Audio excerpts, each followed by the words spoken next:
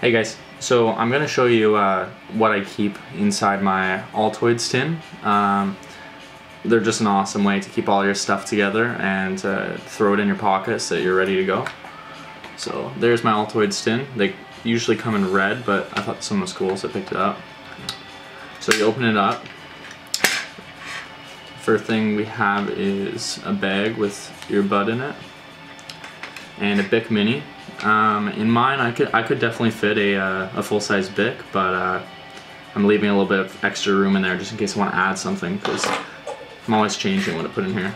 A little bit of cash, because you never know. Maybe for food or snacks or whatever. Just keep that emergency cash on hand.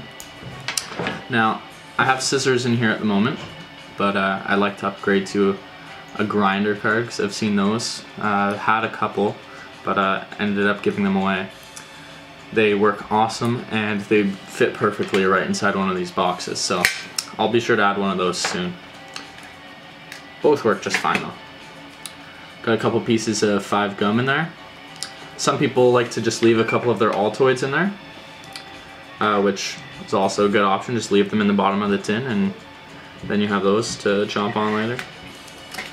Now I have some Juicy J pineapple papers.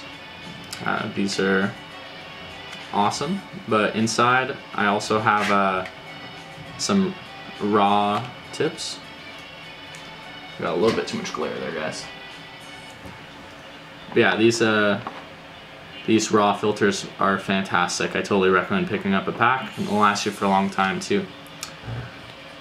So stick those back in there. Let's see, got a couple more things.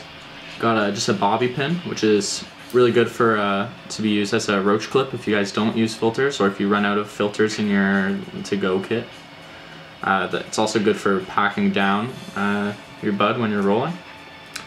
And it's also good for cleaning the bowl if you have a one-hitter as well. So this is my one-hitter here.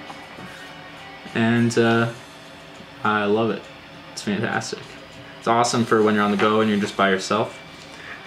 You can also buy one-hitters that look like cigarettes, so they're a little bit more discreet. So those are good for these kits as well. And there's tons of variations you can make to these. Like I said, I'm probably going to be adding a grinder card to it. I've even seen people attach mirrors to the front so you can check your eyes. For people who are not using for medicinal purposes, maybe you want some eye drops in your kit as well. And there's plenty of room for things like that too. So if you guys have any other recommendations, then definitely let me know in the comments, because it's always interesting to see what other people keep in their on-the-go kits. And if you guys use any other kind of containers to keep all your stuff in, just let me know what your day-to-day carry is like. Alright, see you guys. Have a good one.